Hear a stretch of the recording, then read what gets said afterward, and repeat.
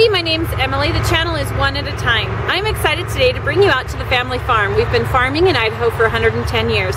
I'm the fourth generation to be on the farm and my kids are the fifth. We're pretty excited about our potatoes in Idaho, and right now we are in the thick of potato harvest. It's the end of September, first part of October, and I want to share with you one of the jobs we have on our farm during potato harvest. We call it sorting potatoes. There are as many names for this job as there are potato farms, but today we're calling it sorting potatoes. We start right out in the field with the kids who are riding the potato combine. They start sorting the potatoes right on the combine. So let's go find a potato combine, hitch a ride, and see what sorting potatoes is all about. The kids that are working on the combine are watching for rocks, weeds, and any obviously bad potatoes and pulling them out as quickly as they can. Potatoes move quite fast on the combine.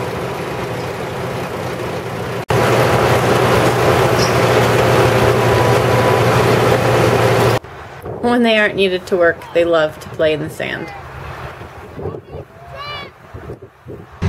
We grow a lot of potatoes on the farm. During the 2 weeks of potato harvest, we dig hundreds of thousands of pounds of potatoes. Not all of them are sold right away. Some of them need to be stored, but before we store them, we do some more sorting. Let's go take a look. The trucks bring the potatoes to the cellar where they'll be stored. As their trucks are being unloaded, potatoes pass by on a belt, and the truck drivers get a chance to sort potatoes as well, pulling out weeds, rocks, and any obviously bad potatoes. Further down the line, there's this wide table, and the potatoes seem to slow down enough that these ladies can pick out even more things that may have been missed before.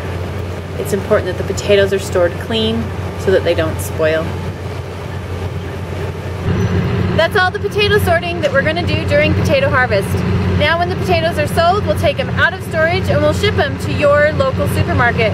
Until next time, eat more potatoes.